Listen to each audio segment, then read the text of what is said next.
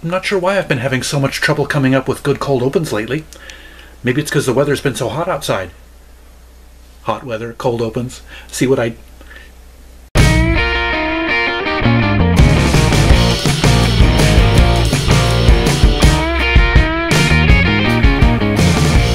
Greetings one and all, and welcome back to Tom's Hit Parade. It is time for my monthly playlist video once again. Well, actually, as I'm filming it, technically it's not time for it because it's only the 18th of the month. But there are a couple of reasons why I'm recording it so early. First of all, I've actually done all of the listening I need to do to legitimately do a playlist video. But also, this is my last free weekend before my vacation. I'm going to be busy next weekend, and then I'm off to play and stuff. So I just figured if I didn't do it now, you're not going to get a playlist video this month. So I figure jump on the time, seize the day, as it were, and record a video for you guys. So yes, this is just a video every month that I do when I just talk about the stuff I've listened to. And before that, I go into what I call the liner notes, just miscellaneous talk about whatever might be on my mind. Not much this time, except a quick little rant about Record Store Day. But first of all, recognizing the passing of Biz Markie, who was, as I read in social media posts and whatnot, he was referred to as the Clown Prince of Hip Hop. So I assume his stuff was often humorous in nature. I've never checked out Biz Markie's stuff, not for any particular reason. Well, I'm not much into hip hop, as you guys know by now, though my frequent watchers. But I might have to check out his stuff, as, you know, unfortunately, the fact that it took his death for me to pay any attention to him, you know, that's human nature, I guess. I've said that before. So anyway, yes, rest in peace, Biz Markie. But next up is my little rant about Record Store Day. It's just going to take a few minutes because it's probably stuff that most people who rant against Record Store Day rant about. And yes, you guys have not seen me talk about Record Store Day hardly at all, really. You know, all of my subscriber feed on YouTube is full of people talking about their Record Store Day finds and whatnot. And more power to you guys who actually do enjoy and love Record Store Day. I don't talk about it for a couple of reasons. First of all, I seldom, almost never, see anything that interests me on the release lists for Record Store Day. It's so rare, in fact, that a couple of years ago I just stopped looking over the lists altogether. So if I don't buy anything on Record Store Day, there are no new purchases to show you guys in a video, so there's no real reason to bring up the subject, right? Except now when I'm talking about it in a rant. Well, semi-rant, rant-ish, I guess. The second reason is that most of my feelings about Record Store Day, or what it's become now, are negative, as I've been hinting at, and I don't like to sound like a whiner or complainer. Plus, I like to keep this channel as positive as I can in terms of content, so I just tend to avoid the subject. But since some of you out there might be wondering why I don't talk about Record Store Day, allow me to explain in as non-whiny a way as possible. Now, don't get me wrong, Record Store Day started out as a great idea. I was all for it, you know, to bring attention to the plight of record stores, which at the time were not doing well, to put it mildly. I mean, and they needed a boost in sales. I mean, they're not really coasting now, but still, it was such a great idea to bring attention to the record stores. But in the years since its inception, Record Store Day has turned into a ridiculously bloated and over-commercialized pile of nonsense. My biggest complaint about Record Store Day is probably the same one as most people have, and that is the flippers. Those greedy, opportunistic assholes out there who have absolutely no interest whatsoever in music and scoop up all these limited edition titles, some of which are limited to a stupidly small run, just to turn around and sell them online for 5 times their retail price. Of course, it's legal, but like so many other things in this great US of A, just because it's legal doesn't mean it's right. You might call it capitalism, but I call it exploitation. Because what about us genuine music lovers who are interested in buying a title because we truly love the artist and would actually unseal the record, listen to it and enjoy it, and keep it in our collection well cared for years if not decades to come? Now, to be honest, the only Record Store Day title I've been interested in for the last 4 or 5 years has been Hail Satin, the hybrid live recording / Bee Gees covers album that the Foo Fighters released under the name The Dee Gees during this most recent Record Store Day drop. Well, I'm out of luck because it already appears to have been sold out, and now the flipper assholes want $150 for it. And while we're on the subject of Record Store Day grails, I'd also love to have the Bleachers exclusive Terrible Thrills Volume 2 covers album, but it's even worse at $200. Again, I want it not because it's especially valuable and not because I would want to turn around and sell it. I wouldn't. I won it because not only do I love the songs featured on it, but I like several of the artists who perform on it. Now, if you're one of the benevolent Record Store Day music hounds who buy the titles for your own personal enjoyment, God bless you, and I hope you had a great Record Store Day. I really do. But yeah, to cut my rant short, that's why I am not a fan of Record Store Day. That, plus I go to the record stores nearly every week throughout the year anyway, so for me, every day is Record Store Day. Okay, now that that stuff's out of the way, let's go ahead and get on with my playlist proper.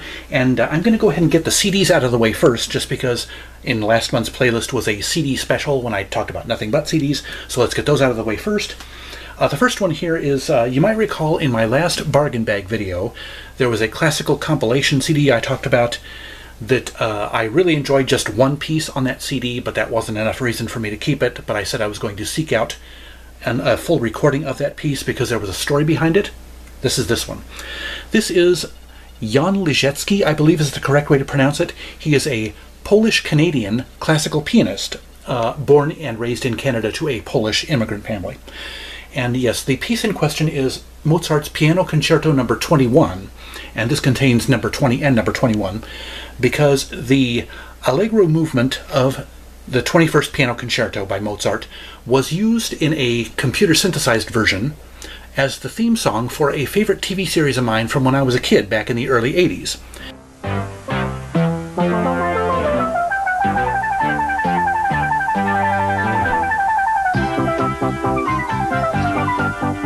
It was a show called Whiz Kids, and it was basically about a group of teenagers who solved crimes with the help of a newspaper reporter and the kind of the hindrance in a way of the detective in the local police squad. The detective was trying to keep the kids out of harm's way, of course. But anyway, it was used obviously in a very, very truncated version as the main title, and I just loved that piece of music. I don't know why. And yeah, that was probably the first clue that I would get way into music, was because I paid attention to a lot of the TV themes back in you know, the 80s and stuff, when they actually took a couple of minutes to make a TV theme as opposed to the 5 or 10 second things that they do now. But anyway, for some reason the theme song to that show, even though it ran for less than a season and has never been released on DVD, incidentally, come on guys, what's the delay, has stuck in my head for all this time. And so it was delightful to hear a piece here and a piece there and a piece there of what was assembled into the TV theme. So yes, and in general, this guy is a very, very talented pianist, I've got to say, and it was backed by an orchestra from I'm not sure where, because they have a different name. It might be a German orchestra or possibly an Austrian orchestra, but anyway, wonderful album. It's one of the few titles I have. I can probably count on one hand the number of CDs I have of individual classical works. I have The Planets by Gustav Holst and The Four Seasons by Vivaldi and a couple others, and then there's this one. So yes, a good, nice little deep dive, I guess you could say, into a single classical work, or actually two works. In this case, it's two symphonies or two concertos. But yeah, very good stuff. And this next one, you will recall me talking about this group in, I believe it was another Bargain Bag video a couple months ago. It is a local Eugene, Oregon group called Lazoo. I found another one of their CDs. It was the one that I found in that Bargain Bag was a keeper because I really enjoyed it. And when I was at Epic Seconds a few weeks ago, I found another of their CDs. This is the one before it, I believe. The one before Zoophoria was the one I had previously. And it's excellent. This one is actually all instrumental. And I think the one, if I remember correctly, the other one, Zoophoria, was part vocal and part instrumental. So yeah, great funky jazz type stuff. I just love it from front to back, and 18 songs on here, so they just jam-pack this thing for a nice long runtime. Very, very entertaining, I've got to say. And you will recognize these next few names after giving you a couple of who are they kind of names. These next few are going to definitely ring some bells. Van Halen, their 2-CD compilation, The Best of Both Worlds. How can you knock Van Halen? I mean, one of the preeminent hard rock groups of the 80s and 90s and on. I had this collection a long time ago, but it was in the soft cover version. It was a digipack, but it actually had the trays that held the discs. But I had given it up a long time ago. I'm not sure why, probably because of space considerations. But I was at, I think it was Barnes & Noble a few weeks back, and saw this one was actually in a jewel case. So I decided, go ahead and get it. I'd kind of been regretting giving that one up earlier anyway, so yeah, pick it up. And then another 2-disc compilation of a guitar artist. We've got Stevie Ray Vaughan and Double Trouble, the essential 2-disc set. This I actually got from a good friend of mine. He was shedding some CDs and offered this one to me, and I gladly took it. And yes, great stuff. I mean, Stevie Ray Vaughan was a fantastic blues guitarist and blues artist. My sister enjoyed him. She kind of started getting into blues during the last few years of her life, and there was one of his CDs which at the time I didn't care much for, so I actually ended up getting rid of it. I had a big giveaway after I listened to all my sister's CDs, and you know, I didn't want to get money for them, so I offered them up to friends, and that was in that list that got to given away. But yes, I'm glad that I took my friend up on this and reintroduced myself to Stevie Ray Vaughan, a wickedly talented guitarist and great musician. And then in my last CD title is also relates to my sister. This is Lost Highway by Bon Jovi. Now, I could swear that this CD was in my sister's collection because I have a distinct memory of listening to it in the car on one of the times when I rode with her between my house and her house. But when I got the CD, her CD collection, I inherited it, and my brother-in-law brought it up to me. The CD was not in there, so it may have gone to his son or grandchildren may have decided to, you know, pick over and see what CDs they wanted out of the collection before he brought it up, which was totally okay with me. I mean, why not? But yes, wonderful to hear it again. And this was where Bon Jovi first started dabbling in country, which they would do for, what, their next album or two after this? Yes, they feature Big and Rich on one song and Leanne Rimes on another. So, hey. Country, in a strange way, you wouldn't think that country would suit Bon Jovi, but it did, I think. And I'm kind of glad that they've sort of moved back to rock. I'm glad that they didn't stay in country. But, you know, I wouldn't mind them going back to country and dabbling in it a bit in the future, as I try to speak. And now let's go on to the vinyl. How about we do that next this time? And this is going to be something that you guys don't see very much in a playlist video of mine. When I go talk about vinyl, I'm usually talking about older stuff. But this one was just released last year. And again, this relates to a recent video, my recent Spankin' Platters video. When I reviewed that Leslie Jordan album, I was talking about, maybe I ought to check out the Brothers Osborne at some point. I decided to pick up Skeletons. This is their most recent album, released last year. I enjoyed it. I don't regret picking it up at all. I picked it up without having heard a single song, so it was a blind or deaf, in this case, purchase. Very good stuff. I had some money to kill, so figured why not go ahead and pick it up and give these guys a try. Gotta say, as I said, I don't regret picking it up. Very, very good country stuff. Better than some country stuff I've heard in recent months and years. So yeah, really good stuff. I would recommend Brothers Osborne, and I think this is not going to be my last album purchase of theirs. This is their third album, I believe. They put out 3 so far. This is their most recent. So yeah, I'm probably going to dip a little bit further back in their catalog pretty soon. So good stuff. And then we have a jazz album, a classic jazz album, well, I guess you'd say. The Yellow Jackets, their self-titled debut. This is, I guess, the more fusion jazz or contemporary jazz, I guess, rather than the classic. This was put out in 1981. And yeah, just recently, I think I talked about it in a playlist video, I had picked up Spyro Gyra's first album, and they are another contemporary jazz group that came about right about the same time as the Yellow Jackets. A fun trivia note here, I was first introduced to the Yellow Jackets music by way of the soundtrack from Star Trek IV: The Voyage Home. Yes, they were featured, they did a couple of original songs. They contributed those to the soundtrack of the movie because it was set in San Francisco on Earth in the mid-80s, so they had to have some contemporary music to put in the soundtrack. So yeah, that was a good first taste of the Yellow Jackets, and this is a nice continuation on their stuff. So yeah, not unlike Spyro Gyra, I will probably be picking up some more Yellow Jacket stuff in the near future. So yeah, good jazz. Now this next album is probably the one that I had the most fun listening to out of all the ones I'm talking about today. This is a duo called Homer and Jethro. And yes, they were popular in the 50s. So, well, this album was put out in '63, and this was not their first album, so they probably started out in the 50s, if not before. But yeah, they did mostly lighthearted, funny stuff, novelty songs kind of thing. But I believe every once in a while, they would dabble in more serious stuff. And as you can see by the cover and by the title, Zany Songs of the 30s, this is the more lighter side of Homer and Jethro. I played this when my mother was in the other room, and she recognized some of the songs from hearing them when she was a kid. So, and I'm sure it's some stuff that my grandparents would probably know and love. Hold Tight, Hold Tight. That was made famous by the Andrews Sisters back in the 40s. But yes, a bunch of funny, funny stuff. Three Little Fishies. That one has a lyric, Did-em Dad'em Wad'em Chew, or something like that. That's a cute, silly little song. Mersey Dotes. That's a song that a lot of people, probably one of the songs that you are most liable to have heard before. Mersey Dotes. And then Bei mir bist du schon. That was another one that the Andrews Sisters made popular. But yeah, funny stuff. Oh, The Music Goes Round and Round was the closer on this album, and I cannot remember who, but a jazz artist made that one popular as well. So yes, some songs that the Homer and Jethro took as novelty songs, but other artists made serious or semi-serious renditions of earlier in recorded music. So yeah, very, very, very fun album, and I'm going to be listening to this one a few times more and possibly seeking out more of Homer and Jethro stuff. Lots and lots of fun. And then we're on to, again, the more popular artists that we have heard of. Probably a lot of you guys had never heard of Homer and Jethro. But here we've got Willie Nelson and his album Always on My Mind. Of course, the title track was one of his most famous tracks ever throughout his entire career. But yes, a bunch of great songs on here. Do Right Woman, Do Right Man.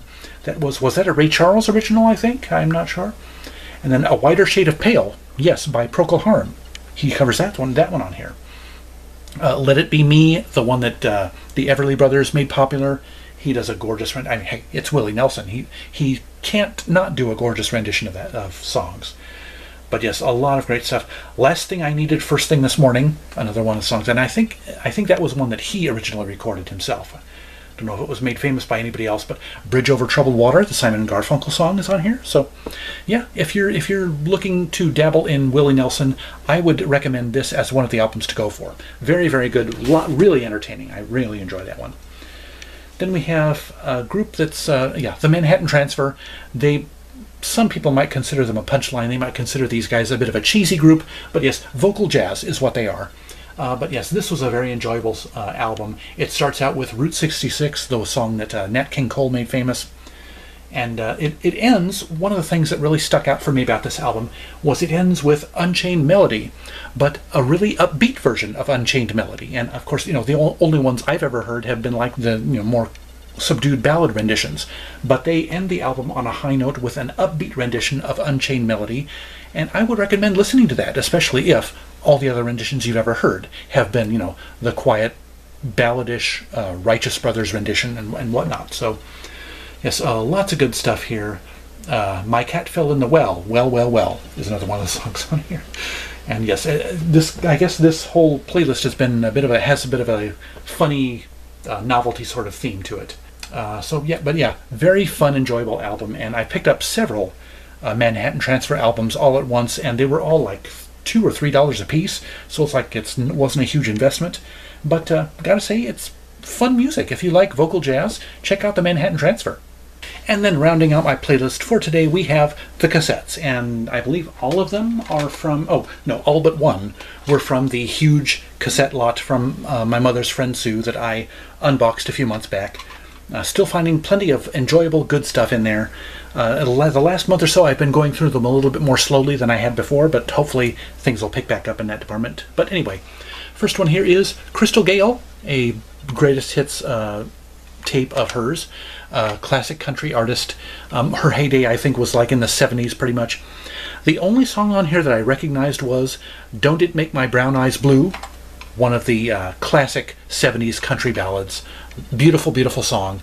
But yeah, the rest of the tape was pretty darn good too. It has, 10 songs on here, so yeah. I don't know that I will necessarily dip more into Crystal Gayle stuff, but that's a very nice tape to have, and it's definitely going to be a keeper, as are all of these, by the way. Next one we have another Ned Spurlock tape. Yes, I got, 3 or 4 Ned Spurlock tapes in Sue's collection, and he is a hammer dulcimerist. I guess that's the noun that you would use for a player of that instrument. And this is an album called As Time Goes By, and it concentrates on songs from movie soundtracks. The theme from The Thornbirds, which I was not familiar with. The theme from Romeo and Juliet, the 60s Zeffirelli movie. As Time Goes By, the title track.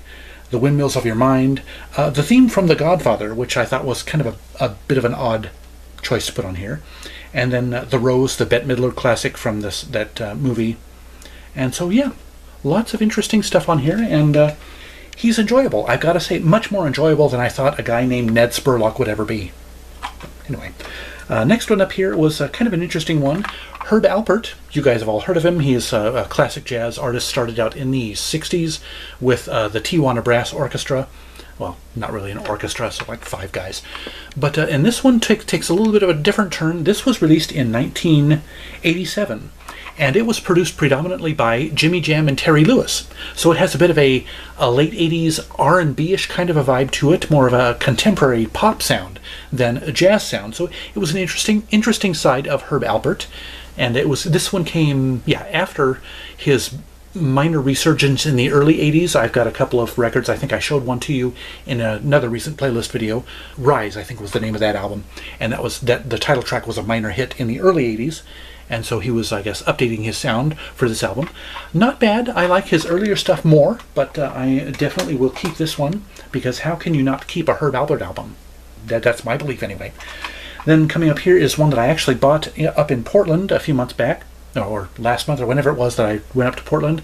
Slade and their album You Boys Make Big Noise. Yes, this was one of the predecessors to their album Keep Your Hands Off My Power Supply. That was the US title. It had a different title internationally. But just not bad at all. I've got to say, it's kind of in the same vein. Not as many memorable songs as on Keep Your Hands Off My Power Supply, but good stuff here. Sing, Shout, Knock Yourself Out. One of the standout songs here. That's What Friends Are For, which is not a cover of the ballad from Dionne Warwick and whoever did that. We Won't Give In, that was another good one. So yeah, I recommend checking out Slade's discography. They have some good stuff hiding in there amongst their big radio hits. And then last but not least, for my playlist and for the cassettes portion of my playlist, Dr. Hook. This is a compilation, I believe, Sharing the Night Together. Yes, this had some of their biggest hits on it. And When You're in Love with a Beautiful Woman, that was one of their big hits, and that's a beautiful song, wonderful song, great AM radio type of song. You Make My Pants Want to Get Up and Dance. That's another standout track on there, not only for its title, but just it's a good song. And I Got Stoned and Missed It, another one of their classic songs. These guys were kind of a lighthearted, tongue-in-cheek, humorish kind of artists. I mean, they had some serious songs like When You're in Love with a Beautiful Woman. That's a serious song. But they had songs. They were probably most famous for their song The Cover of the Rolling Stone, that was more on the novelty side of things, and that was actually not on this tape. So I actually do have a compilation of Dr. Hook, which actually has a fairly different track listing from this one. So yeah, these do not have much overlap, this one and the CD that I have. So yes, I'm going to keep this one, and it's very, very fun, very enjoyable, great stuff. And I'm thinking about seeking out more of Dr. Hook's stuff. It's a very, very enjoyable band. And just like that, it's over. That'll do it for my playlist video for the month of July 2021. I hope you enjoyed this video. If so, hit that like button and share it with your friends. And give me your thoughts, questions, suggestions, or constructive criticisms in the comment section below. Also, scroll down to the description for the links to my Twitter and Instagram feeds, and links to my favorite fellow YouTubers who are all worth checking out. And don't forget to subscribe to my channel and browse my past videos, and be sure to ring that notifications bell so you'll be the first to know each time I drop a new video. Otherwise, thank you so much for watching. I'll see you next time, and remember, life's too short to be a music snob.